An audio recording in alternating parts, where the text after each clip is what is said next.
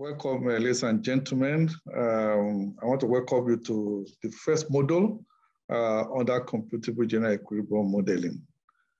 My name is Professor Adeola Adenikinju.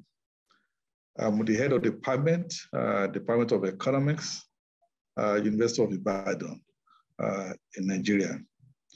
And under this module, we're going to be looking again about on the objectives of the training. I'm going to take you through basic concepts in CG modeling, and we also look at the issue of around theory, data, and shocks in CG modeling. By way of introduction, there are a lot of examples that have shown that improper implementation of economic policy could lead to large-scale macroeconomic disequilibrium or shocks, which could lead to crisis in countries. We've seen many countries that implemented some policies without adequate thoughts as to the consequences of those policies. And some of those results are very clear. There have been riots, governments have been overthrown, and all kinds of chaos or disequilibria have been witnessed in countries where you don't really look at the implications of economic policies. So when you conduct a macroeconomic policy, it's very important to know what are the costs and the benefits of those policies, okay? And macroeconomic model allows you to be able to experiment on those consequences before those policies decisions are taken. So you can actually gauge what are the potential impacts of the policy that you want to embark on. Now, CG models are very, very powerful when it comes to practical policy analysis. They can help policymakers and advisors to quantify ahead who will be the potential winners and losers of policy proposals. Okay, who are going to be the winners, who are going to be losers? And what are they going to be the unintended consequences of shocks that happen in the economy? Okay, so if a policymaker is aware of the potential winners and losers of policy proposals, then they will be able to put in place adequate measures, that will take care of those who are going to lose from those policy interventions. That's one of the strengths of CG models. It provides you with the opportunity, to evaluate the potential winners and losers of policy proposals, and therefore to put in place, remedial measures, compensatory mechanisms that would take care of those who are going to lose. And you can also look at the impact of unanticipated shocks, on oil price shock, for instance, on the economy. And so all of that will help you to then strengthen your policy formulation and response framework, to those policies proposals. CG models have been variously applied across the world to address various issues such as tax reforms, trade liberalization, economic integration, changes in world prices of commodities like oil, like cocoa, and so on and so forth, changes in public expenditure. They have been applied to sectors like energy, environment, and so on and so forth. So we hope that at the end of this course, of this module, that ECEN members will be able to have a general knowledge of the functional capability of CG models.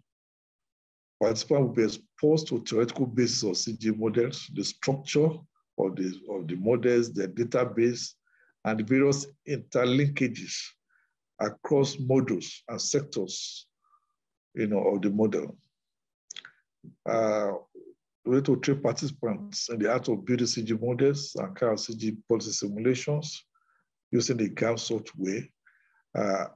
Learn the process of interpreting and presenting CG simulation results.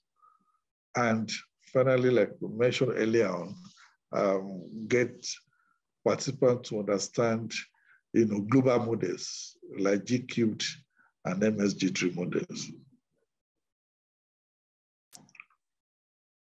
With respect to this particular module, participants will know what do you mean by competitive equilibrium?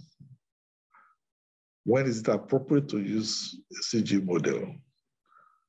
What are the uses and limitations of CG models? And also finally, in what ways do CG models different from other types of macroeconomic models?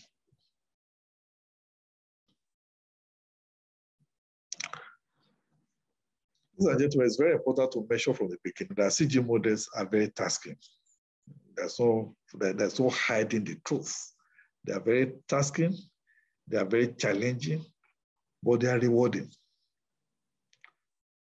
Because CG models will provide you with numerical results, that combine economic theory with real economic data that help to capture the multifarious impacts of policies on the economy. When you introduce a shock, the economy is interconnected. The shock that you introduce in a particular sector will have implications on other sectors of the economy. Okay, so a CG model allows you to capture those various impacts on various sectors of the economy, on various economic agents, various markets, and so on and so forth. CG models help to shed light on real-world policy issues. So when you introduce a particular policy, like increase in value-added tax, removal of energy subsidies, increase in the price of oil, the impact of COVID-19. Now, these are real-world issues. And the CG models allows you not to just look at the impact of such policies on the sector of the economy, but you are looking at it on the entire sectors, on the entire economy. So that gives you a very robust, analysis. Now, for somebody to be able to have a very good grip of CG model, it's very important that you then have the mastery of economic theories. You must know economic theories are very fundamental to CG models. So you must be familiar with economic data information, and you also have very robust mathematical and econometric knowledge. So to be a very successful CG modeler, you must be good in economic theory. You must be good in data analysis. You must also be good in modeling, mathematical relationships, or econometric methodologies. They are all very useful in contributing to the knowledge of CG modeling. Like we said, CG models have been applied variously to policy issues and shocks in the areas of international trade, in the area of tax reforms, in the area of public expenditure, climate change, infrastructure, COVID-19. There's no sector of the economy that CG models have not been applied to. And therefore, I will encourage you to actually look at some of the previous works in this area, so that you can see the very robust and the wide applications of CG models. One thing you will find out from these studies that have applied CG models, is that you see how you can transform abstract general equilibrium theories into practical policy analysis. You are moving from theoretical structure of general equilibrium theories into applying this into real-world economic phenomena, into real practical policies. Now, what do we mean by CG? The acronym CG, computable. Why is it computable? It is because it can be solved numerically. It is computable because the model can be solved numerically. It is general because it is economy-wide. It's not just looking at a sector of the economy or a market of the economy. It's looking at the entire sectors. It's looking at the different markets in the economy. It's looking at the various economic agents. So it's very general. And it's equilibrium because it is looking at equilibrium conditions in the economy. Once you solve it, it's going to give you the outcome that will lead the economy into an equilibrium position where there are no opposing influence. At equilibrium, it is assumed that optimal efficiency is guaranteed, Pareto efficiency is generated. Some of these things, we'll see them later on as we go in this course. CG model provides a framework to stimulate policy changes and allows for traceable impact on key economic variables, especially through the income and expenditure flows. Gilbert 2017, Wing 2004. So we're going to see again that later on, that how policy changes permeate through the system, how it impacts on various economic variables, how it changes income, how it impacts on expenditure, how it impacts on investment and savings, and so on and so forth. So this issue will be discussed later on as we look at the theoretical background of CG models. CG models can be applied either to study what happened in a single country or multiple countries. Again, I mean, in the past, I've used CG models to look at, various shocks of the Nigerian economy. I've looked at the issue of subsidies. I've looked at VAT. I've looked at, COVID-19. So on and so forth. So many applications of CG models to Nigeria, which I've been able to do. I've also looked at the impact on ECOWAS. For instance, my colleague and I will look at the impact of economic partnership agreement between the EU and West Africa to see, whether the EU, the EPA, Economic Policy Agreement, Economic Partnership agreement would be to the benefit of the various countries in ECOWAS. So you can apply CG model to a single country, or you can apply it to a group of countries, a region, or even the entire world. CG models can be static or dynamic. It is static when you are looking at a country at a point in time. You are looking at a part of a policy on an economy or a group of countries at a point in time. So time is not relevant. You're not looking at, over time. You're just looking at a point in time. You are looking at a base year. And you want to examine the impact of that policy on that base year. Now, that is different from dynamic CG. In dynamic CG, you are looking at the impact of policy over a time horizon. Maybe the next 10 years, maybe the next 20 years, maybe the next 30 years. So you are looking at over time. Static is at a time, at a point you are looking at it, a point in time, at a base year. Dynamic, you are looking at it over a period of time.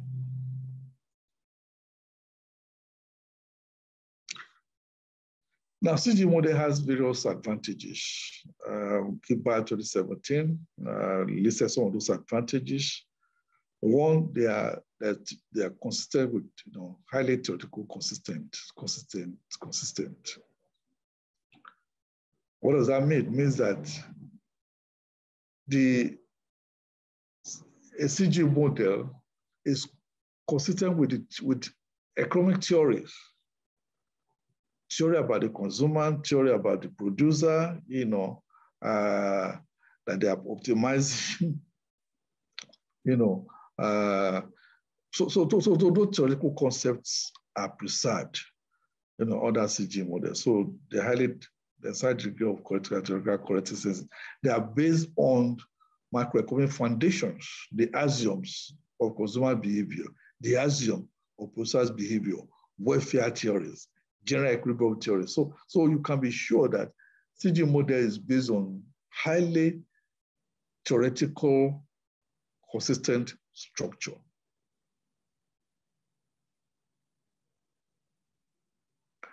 Two, CG models employ economic theories without violating, the principles in the execution of the model, the economic principles.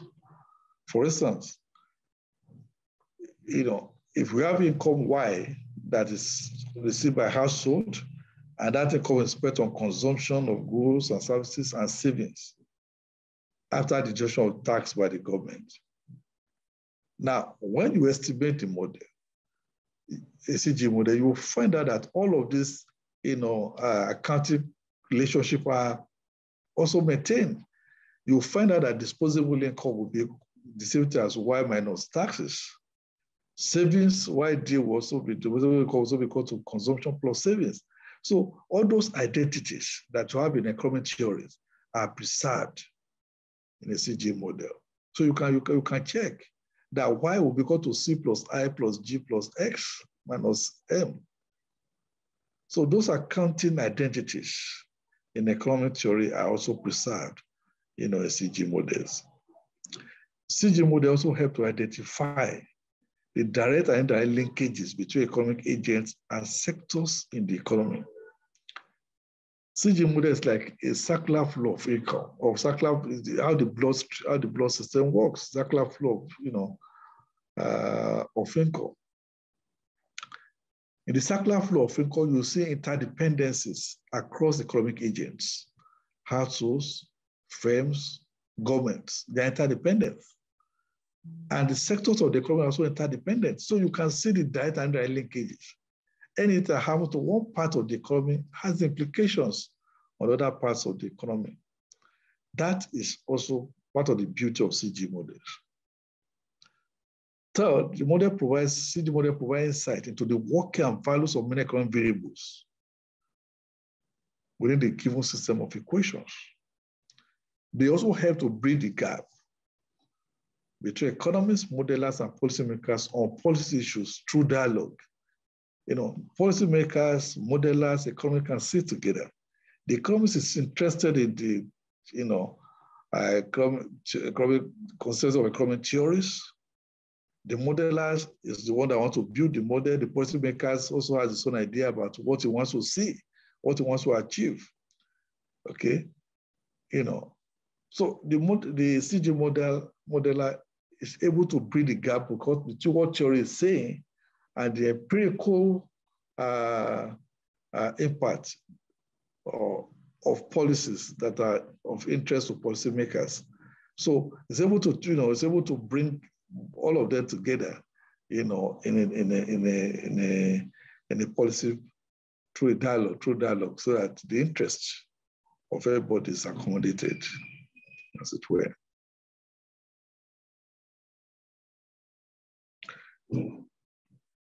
Now let's look at shocks. CG model is an important model that is used when the impact of shock is concerned. I mentioned this earlier. When we are trying to look at the impact of shocks on the economy.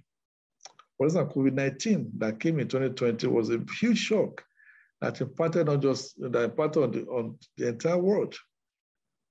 So it has global impact, it also had national impacts. Now, and it comes through various channels. One of the channels through it came is international price of oil, especially for countries that are dependent on oil, like Nigeria.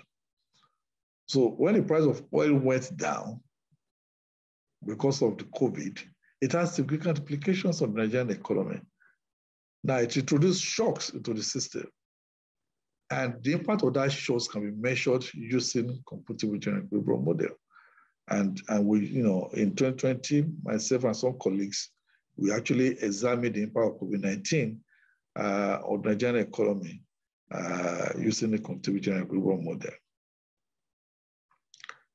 It can also be used to evaluate policy reforms. Okay, we can use CG model to ascertain the impact of policy reforms, such as subsidies, and taxes on the economy. It's like a laboratory. You can evaluate in that laboratory. If we remove the subsidies once, what will be the impact? If we remove it in a stepwise manner, gradual phasing out of subsidy, what are the implications? So just like a laboratory, you can know the various impact of any of those decisions on the economy, okay? Whether a once and for all withdrawal of subsidies or a gradual, removal of subsidies, which one is better? Which one is, is better for the economy? We can also look at UCG model to look at that. And like I also mentioned earlier on, you can do static and dynamic modeling using CG. I must also to mention that CG models have their own limitations. So we must be aware of that. CG model cannot be applied in all situations, and it does not solve all problems, and they also have their own limitations. One of the limitations is that CG models require substantial data. Okay, we need data for the entire sectors of the economy. You need to build a SAM. You need to get parameters. You need to get elasticities, not just on a single commodity, but on a group of commodities, on various commodities, on various factors of production, and so on and so forth. So you need to have trade elasticities, you have product elasticities, you have, factor elasticities. Now all of these are huge challenges, and many economists, it may be difficult to actually get all of this data or elasticity and parameters. So what we do, in many cases, we have to borrow from the literature. We have to borrow some of the elasticities from countries that are similar to us, or we make assumptions about them, so that we can still apply CG models even when all of those data may not be present. It also requires huge human and capital resources. To build CG models requires time. It requires time. And therefore, if you are lazy, it will be difficult for you to be a very good CG modeler because you require commitments and time to master it. For instance, building a social accounting matrix may take time. It takes painstaking efforts. Again, when you simulate a model, a CG model, you may not get results because there are some errors in your GAMS code. Therefore, you have to go through it one by one, line by line, to be sure that all the errors are have been taken care of. Because if there's a single error, you don't even get results. GAMS will not give you results if you are not taking care of all the errors. So this takes time, and therefore a CG modeler must be able to give the time that is needed. Now, CG models attempt to cover all the sectors of the economy. Okay, you want to cover the entire economy. But in the course of trying to do that, we may not be very detailed enough. We may not be able to examine carefully each of the sectors, and give it the attention that is needed. Okay, in fact, it's even possible to omit a critical sector in the course of trying to cover the entire sectors of the economy. Sometimes people have criticized CG models that, look, it's a black box. It's a black box because there are so many equations to be estimated, and when the results come out, it's influence of both of all the various sectors. All the sectors are working together to generate results. So you have various influences that are at work. And therefore, when results come out, some people feel that they cannot really trace, they cannot explain how those results are derived. And therefore, they say that CG model is a black box. Okay. And also because of the assumptions and the parameters that have come into, that have been assumed or used in the model, they come out with results that, that some people questioned and criticized that that the results are derived from black box. Example of one of the critics, or some of the critics, Panagaria and Dutta-Gupta in 2001, who note in the context of liberalization that, and I want to quote, unearthing the feature of CG models that drive their results is often a time-consuming exercise. This is because their sheer size, facilitated by recent advances in computer technology, makes it difficult to pinpoint the precise source of a particular result. They often remain a black box. Indeed, frequently, authors are themselves unable to explain their results intuitively, and when pressed, resort to uninformative answers. Now, that's a criticism of the result that CG models,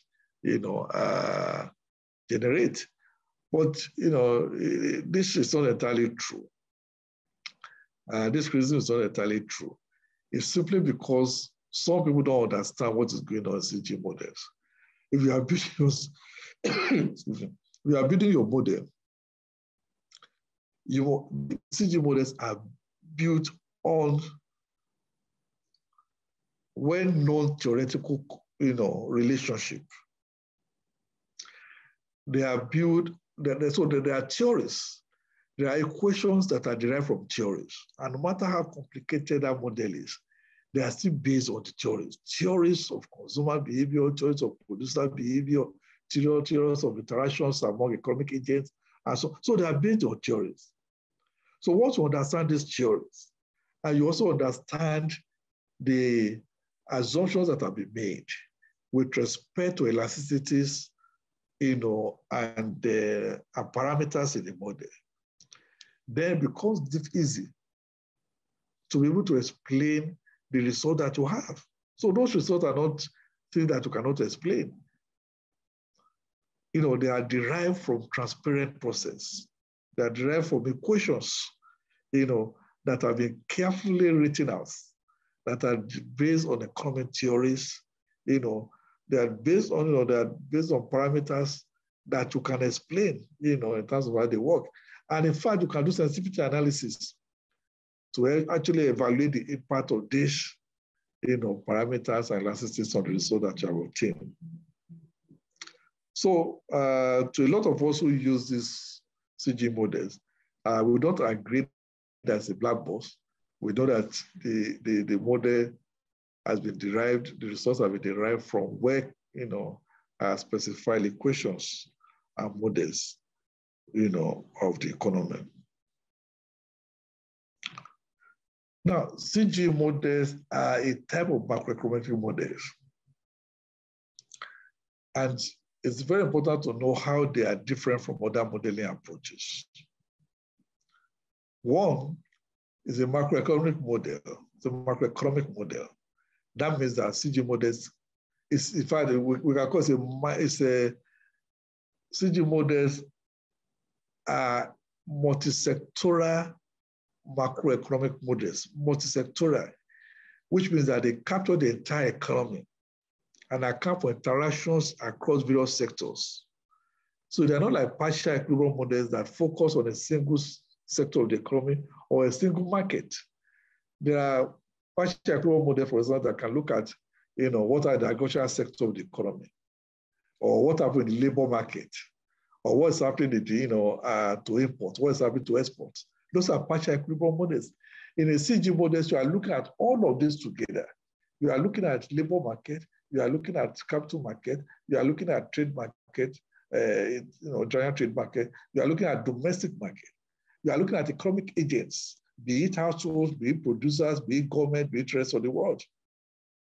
So it captures the entire market. So you're not just looking at agricultural sector, you are looking at agricultural sector, you're looking at industrial sector, you're looking at the services sector. So CG model capture the entire economy and try to account for interactions across those various sectors of the economy.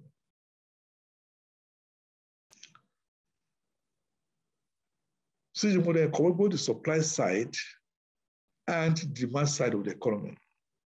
It has, it incorporates both supply side,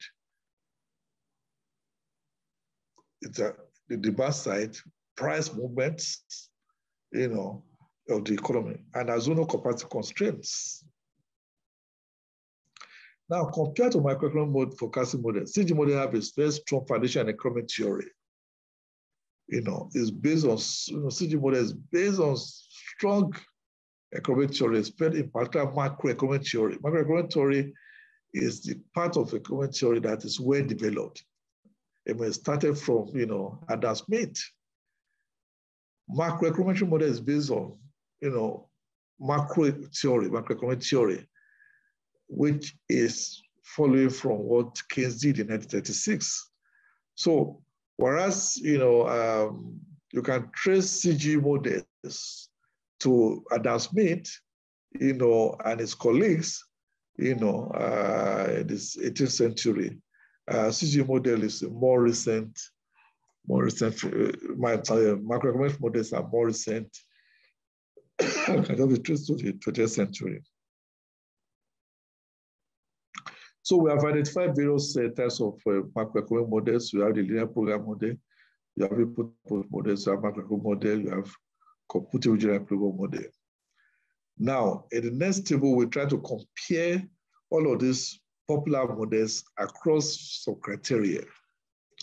Their methodology, the time horizon, their focus, temporal structure, nature of data, type of economic system, aspects of economies that they focus on, and the ministries of government that, that are of interest to them. Now, this are shown in figure 1. So in figure 1, we have model classification, is it linear programming LP, input-output model IO, macroeconometric model MM, or CG model. So we use various metrics, methodology, time horizon, focus, temporal structure, nature of data, type of economic system, aspect of economies that they focus on, ministries of interest, to show the differences across these various categories of models. Now, I must mention here that this does not mean that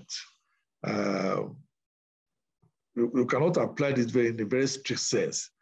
What we're trying to do is that, on the average, this average feature of, of the various types of models, so, for instance, you could have a macroeconomic model that looks at both the short and the medium term, okay? Or that tries to incorporate both real sector and monetary sector. So it's not as if you don't have models that can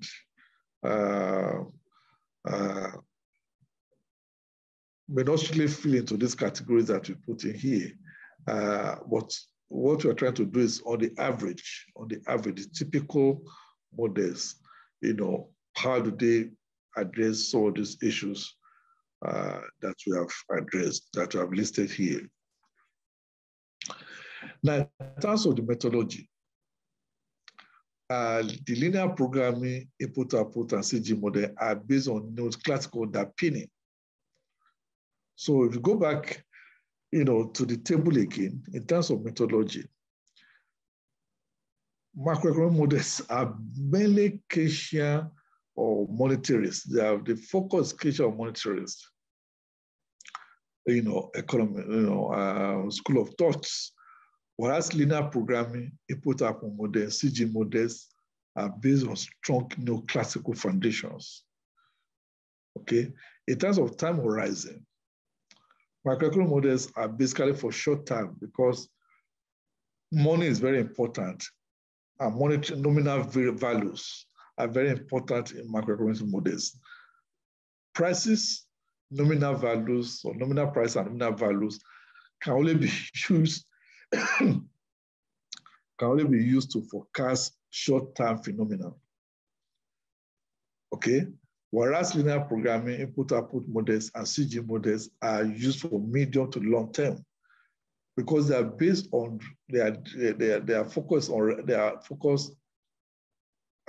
relative prices, non-nominal magnitudes. They are looking at relative prices.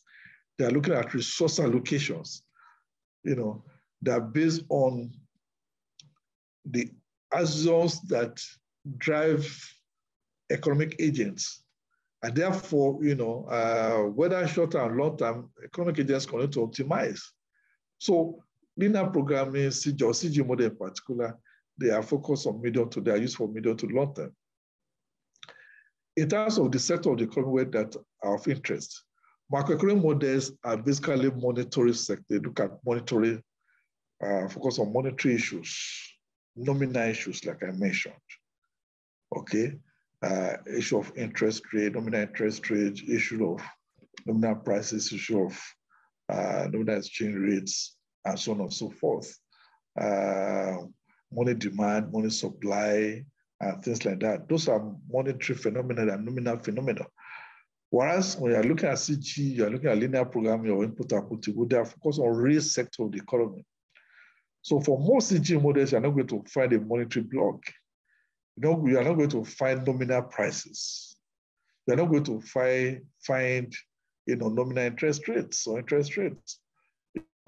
Focus on sectors, on resource allocation, relative prices, things that matter in the medium to long term. So those are the things that are focused on the CG model. Now, in terms of temporal structure, CG models are primarily static. Now, again, you have some CG models that are dynamic, but if you put together 100 CG models, almost 70% of them are likely to be static or comparative static, looking at two static positions, okay? Whereas macroeconomic models are temporal, they're essentially, dynamic. They are based on long-term data, okay? They look at trends, historical data, and they use that to make projections, okay? So macroeconomic models are generally temporal, they're generally dynamic in nature, while CG models are essentially focused on comparative static analysis. In terms of nature of data, macroeconomic models, they use time series, they are data intensive, okay? They use maybe consumption, you are looking at consumption over 20, 30 years. GDP, you are looking at data over a lot of, number of years. Whereas when you're looking at CG model, you are just looking at data for a particular year. So the focus of data is cross-sectional. You're looking at just a year. So it's data extensive. So that year, you're going to look at a whole lot of data sets. But data sets are just for a single year. Whereas in macroeconomic model, you are looking at data, looking at time series data. Okay, it's very intensive, but in the case of CG model, they are data extensive. Now, to the economy that they are more suitable for, linear program and input-output model are oriented to command economy, socialist economy, where government has a lot of influence, whereas macro econometrics model and CG models are tuned to market systems, okay, where prices are determined by the interplay of invisible forces, demand and supply are active, and so on and so forth. Now, with respect to the aspect of economies that they focus on, linear programming, input-output and CG models are essentially macroeconomic. They're looking at sectors, individual markets, individual sectors. So they bring this together in a general equilibrium framework, but the underlying philosophy is macroeconomics. Whereas macroeconometric models are essentially macroeconomics. They are focusing on, income determinations, across consumer agents, investment, government export, imports, that's essentially, macroeconomics. Now, in terms of Ministry of Interest, Ministry of Finance will essentially be interested in, macroeconomic models. They are short term. They are interested in government revenue, government income. They're interested in taxes, in what happens to revenue in the 1 year. So finance is more of a short term thing, making projections about what happened to taxes and to expenditure and things like that. impact of exchange, exchange rate, prices, inflation, and things like that. Those are what will be of interest to Ministry of Finance. But for Ministry of Planning, where you're looking at resource allocation, you're looking at issues of growth, of development, the NCG models are more appropriate. So this slide, essentially described what they elaborated on what I've just discussed, in terms of differences between CG models, linear program model, and the Putter model. So again, this slide is also for the elaboration of what you have mentioned. Now, when is CG model appropriate? It's good to consider when is CG model appropriate. It's important to mention that CG is not an appropriate method for all types of questions.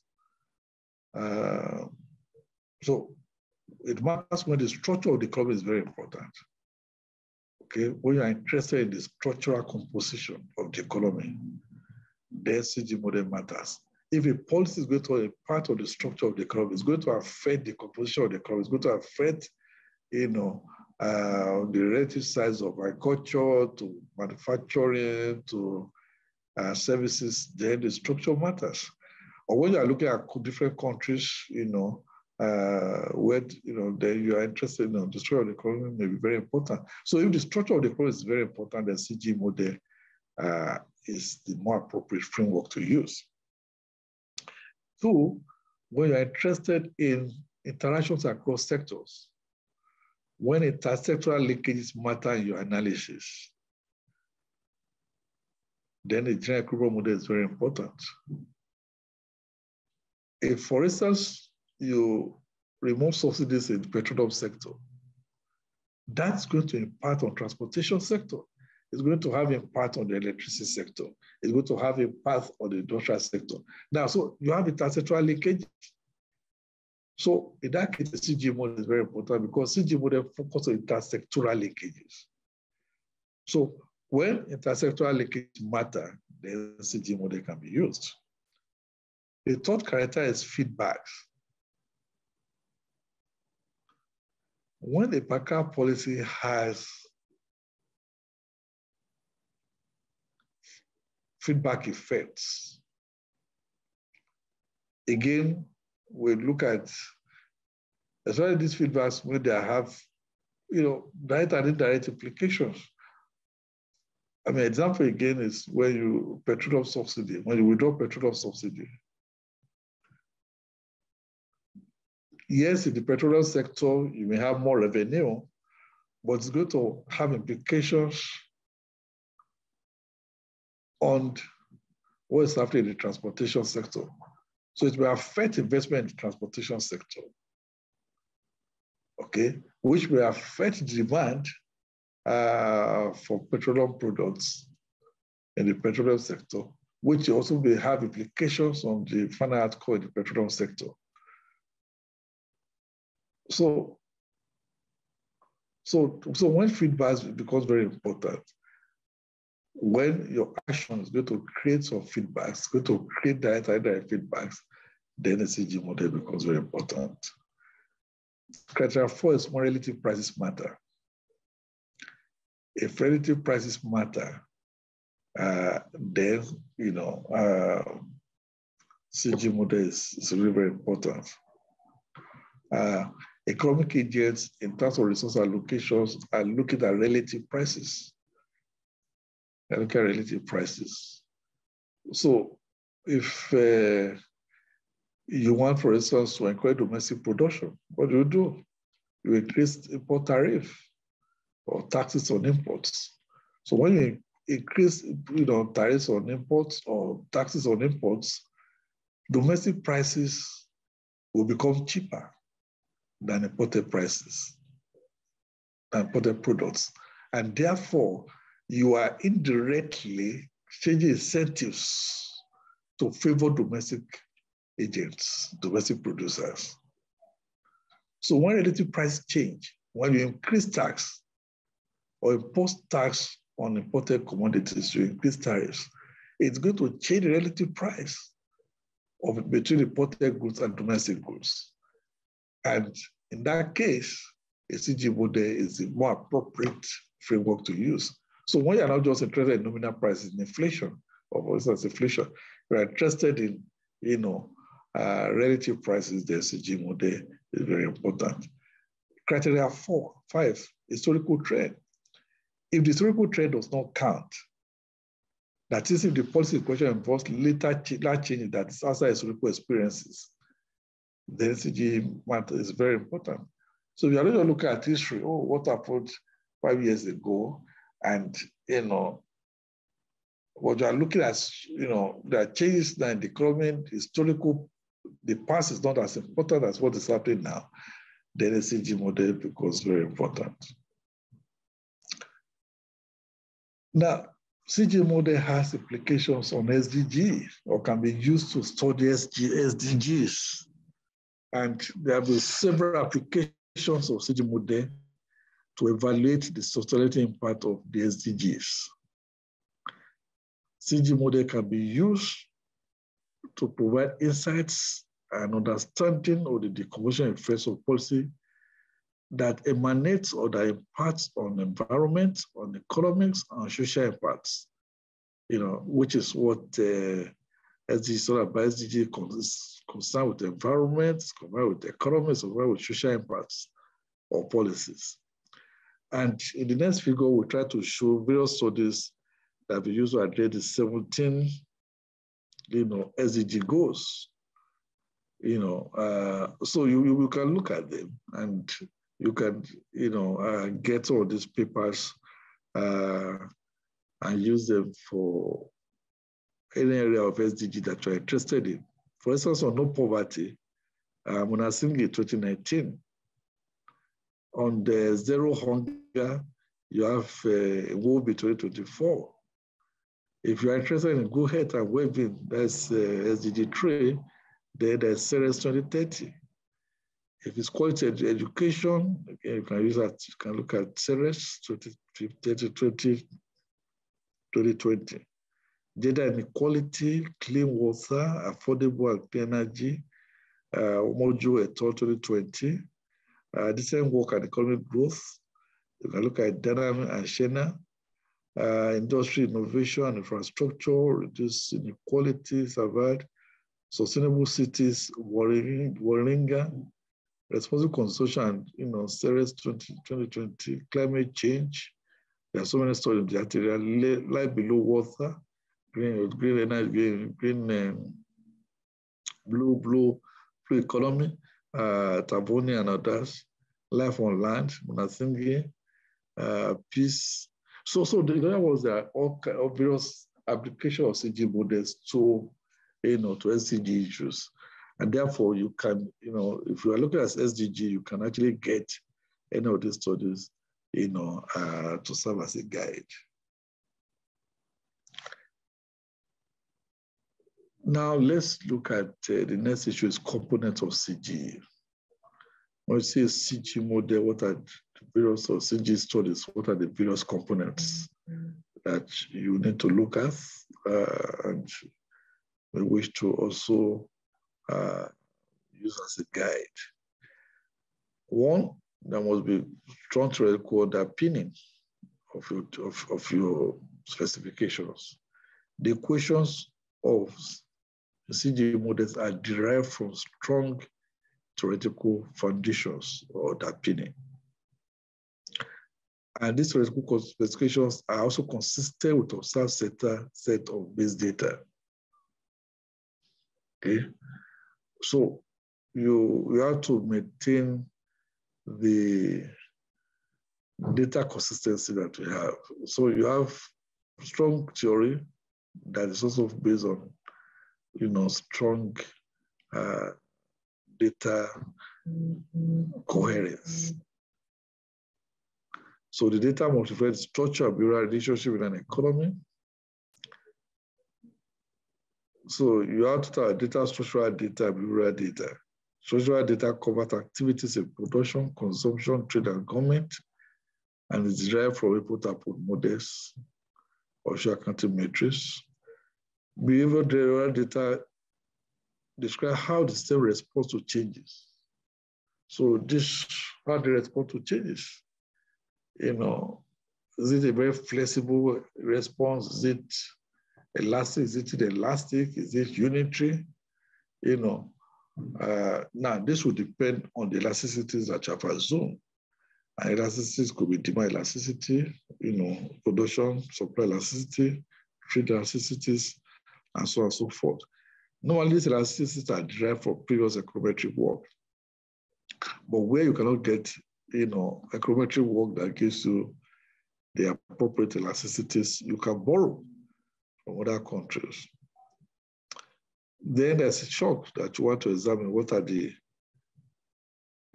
shocks or policies that scenario simulations that you want to carry out? Then there's issue of closure.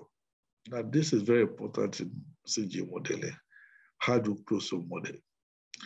Closure is the term for the choice of which variables are endogenous and which are exogenous. What are the variables that you want the system to determine endogenous, and which are the ones that you are imposing, that are exogenous? So the flow of causality is from exogenous to endogenous. So the choice of closure represents some views of the economic theory. So closure can be around factor markets. The labor supply, is it fixed? Is labor mobile across sectors? Is capital supply, is it fixed? Is capital mobile across sectors? These are some of the things that you also have to look at. Savings and investments, is investment exogenous or is investment determined by the amount of savings that's available in the economy?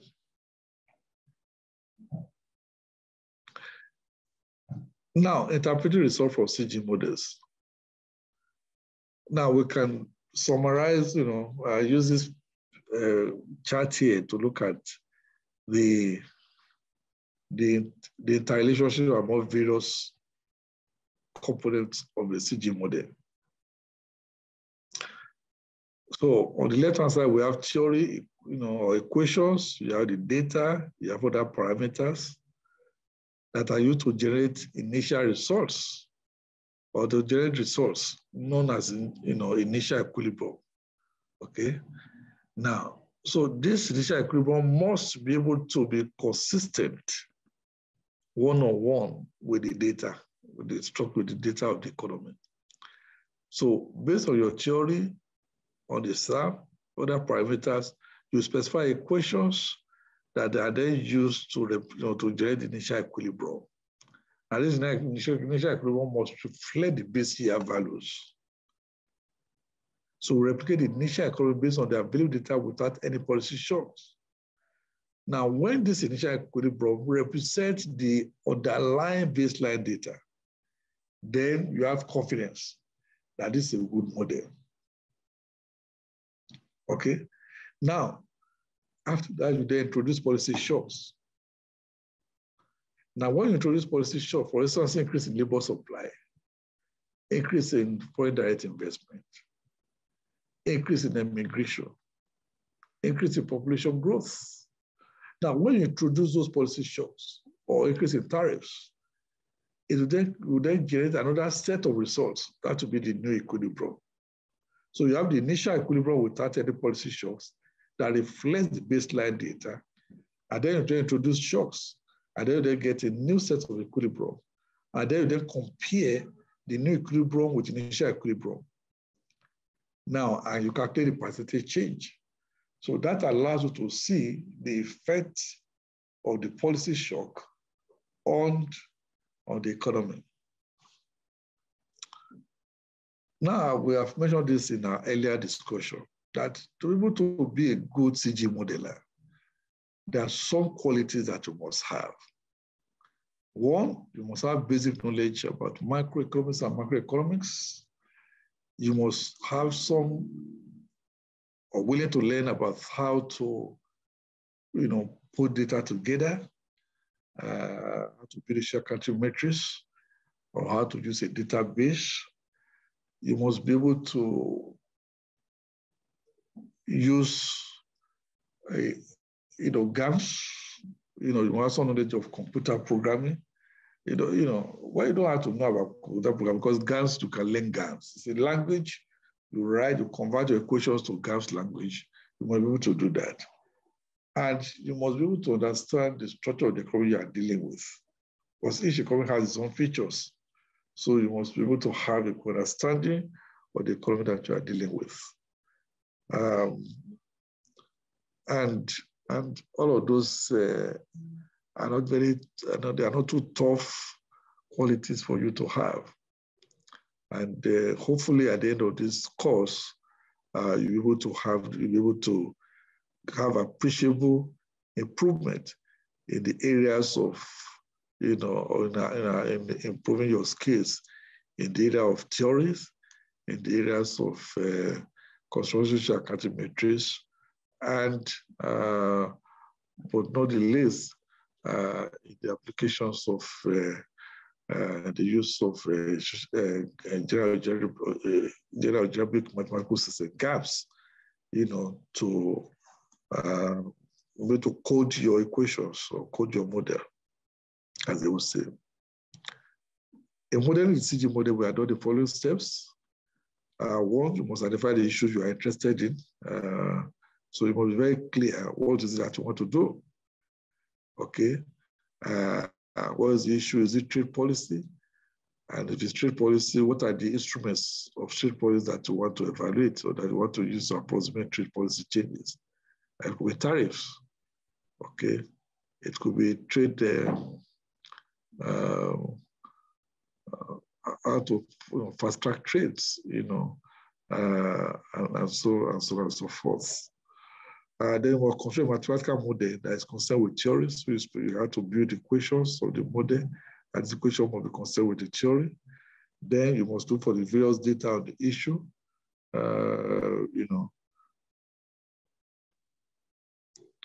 Then you then see how you can incorporate those changes, the shocks you want to examine into your model. So this is what the proposed trade policy instrument to the existing model with significant contribution to the model. So basically, most of the time you have existing structure of your CG model. Now, depending on your study, you may want to then expand certain segment of the sector of the CG model, so that that will allow you to be able to study to investigate the part of the particular policy that you are interested in. Number 5, this is where you then must then use this your model to replicate the benchmark data. Very critical in CG models that will be able to replicate your base data, base year values. So if you want to use a CG model to look for it, to examine, for instance, the impact of COVID-19, and you have the social accounting metrics of 2018 or 2019. Now, when you specify your equations and you bring in your parameters and the data from the social accounting metrics, and you run your model, you must be able to replicate 100% all the data, the initial database for the economy. So that's why, unlike macroeconomic model, which is stochastics, which gives room for error terms, in CG model, there are no error terms. It is deterministic. You must be able to replicate 100% the initial data. So if your disposable income is C plus H, consumption plus savings, it then means that if you have value for YD, disposable income, value for C, consumption, value for S, savings, the two of them must be equal. There's no error time. So your left-hand side of the equation will be exactly equal to the right-hand side, the components of the equations. So that is deterministic. So CG models are deterministic. There's no room for error time. There's no room for difference between the right-hand side and the left-hand side of the equation. So the next step is policy shock is introduced and result is generated reflecting the policy shock. Result generated is interpreted by comparing the new values to the benchmark in percentage change. We mentioned that before. Now, the final thing we're going to say is, or mention at this level is, what are the mathematical programs that you need to solve CGA models? For single country models, you need GAPS and GEMPAC. For global models, you can use GEMPAC and GTAB. Okay, you can also use GAPS. So GAPS is what we're going to use for this course, and it can be used to solve single country models. It can also be used to solve global models. Thank you. So you will see some quizzes that will give it to you later on that will help you to check your understanding of this course. And there are a lot of references, that have also been provided that will help you to have an understanding of the issues that you have addressed in this module. But if you still have questions, please send the questions to us and we'll address them and get back to you. Thank you very much.